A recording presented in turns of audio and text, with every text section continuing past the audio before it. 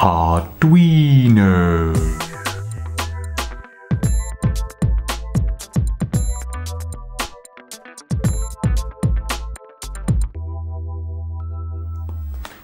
Arduino? What's that? What's in the box? Well, it is an unboxing video. An Arduino, for those of you that don't know, is an open source circuit board which houses a microcontroller. You can connect to that any type of sensor, something that would sense noise or light. You can also plug into it servos, motors, and anything you want to create a movement or do something. So for the photographers amongst us, it could be very interesting. We could set it up so that upon sensing light or a noise, it fires a camera flash so we can capture something that's happening very fast that we would normally miss.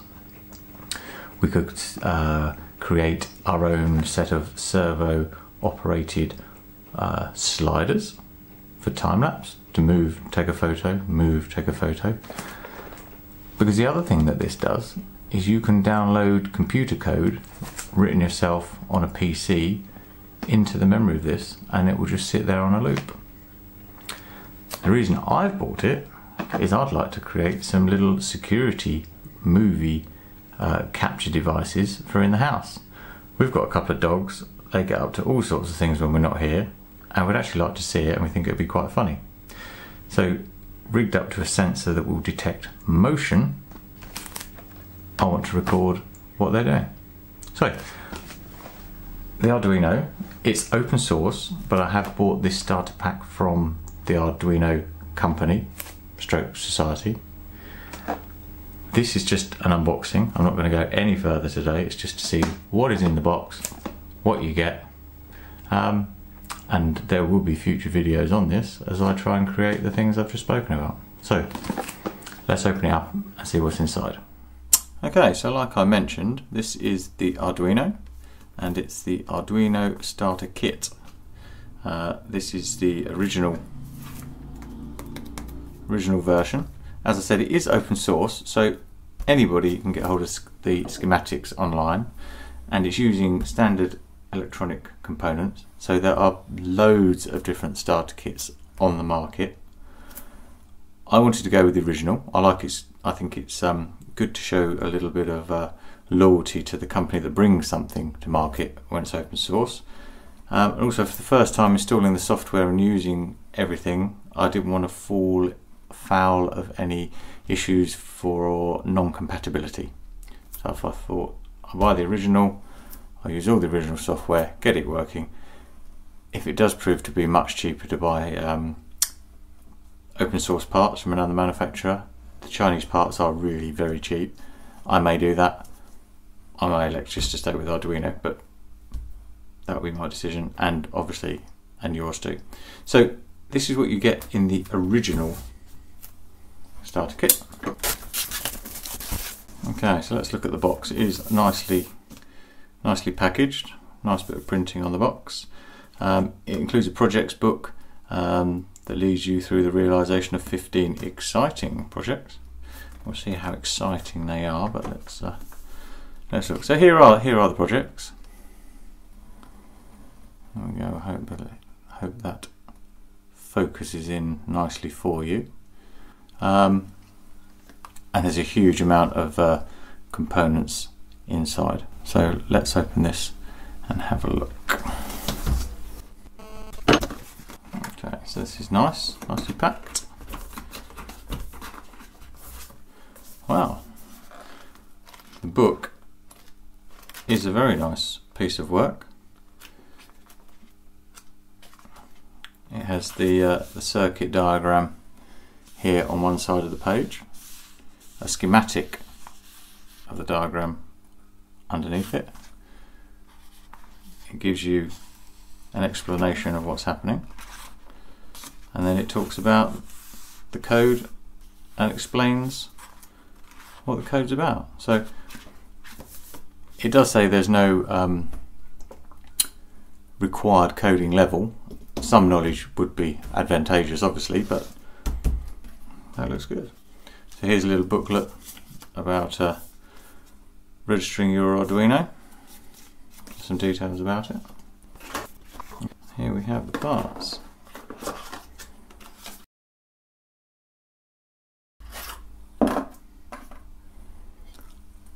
So,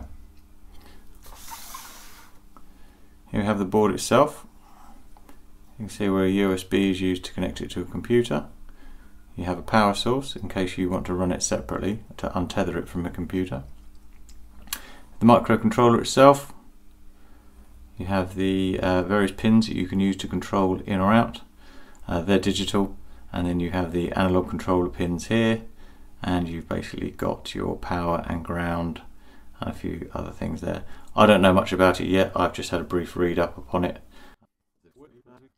So a box here with electronic components.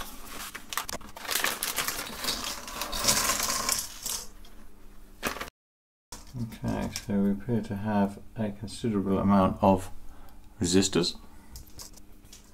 I'm not familiar with all of these yet, so I'm not going to pretend to know what they all do. I've got a little piezo speaker from the look of it.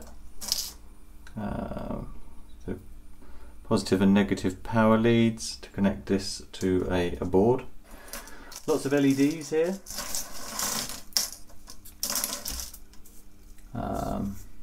Some more little integrated circuit boards.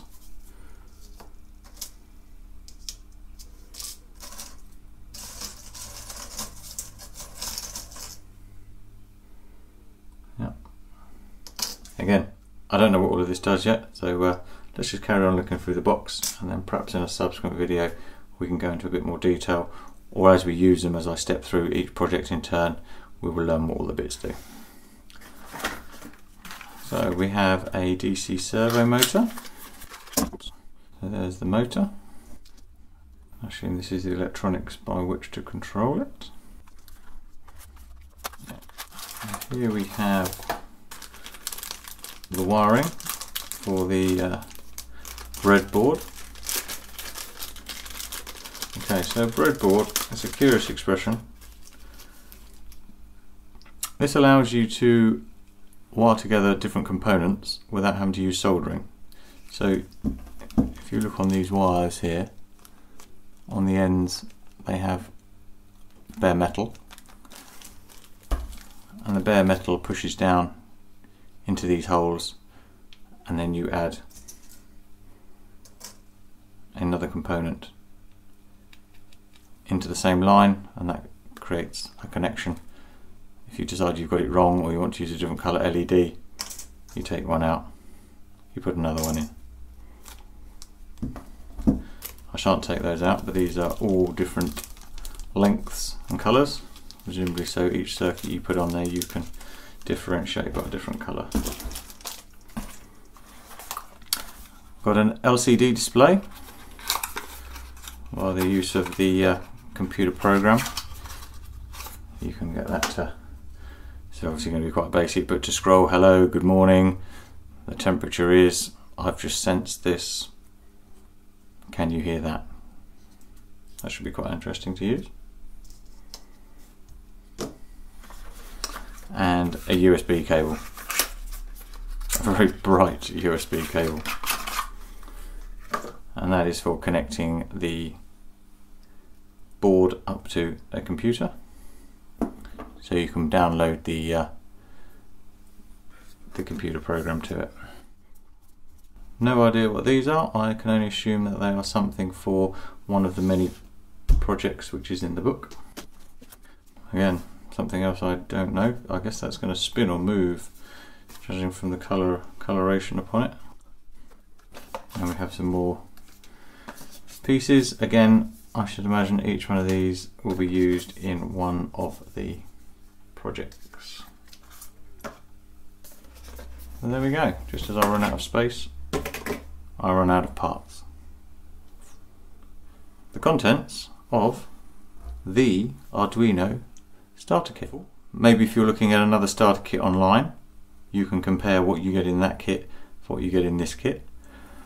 I'll leave a link in the comments section.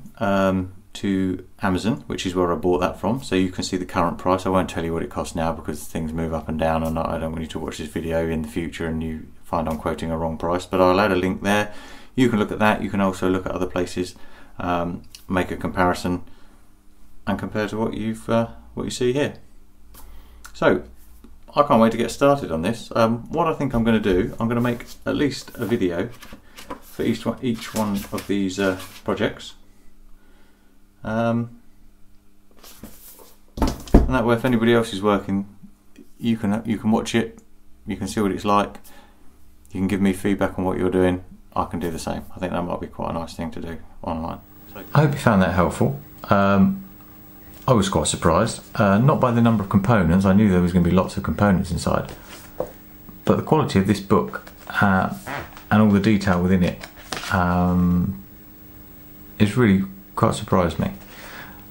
I'm certainly going to do another video having a quick look at the first few pages of this book. It goes through all the details of each of the components, so I think I'm going to do that first of all. Resistor, it does this, this is how many you get. A servo motor, this is it, this is what it's for.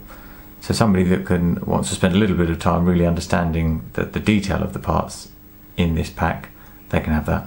I'm not going to do it in this video. Let's keep this one short, just as the unboxing. Then when that's done, I'll work through each project and do one video per project, and at the end of it, it'd be great to get some feedback from you guys as to suggest what we should try and do, whether it is a photography related one, let's face it, this is Chapper's photography, or whether there's something else that just might be interesting to try before we do the photography one. So, as I say, I hope you enjoyed this, I hope it was helpful. Please leave any comments you have below, any questions, I'm happy to answer them. I'll go through and tell you what else is in the pack, or in more detail, I'll answer you there. Thanks for checking in. See you soon. Bye bye.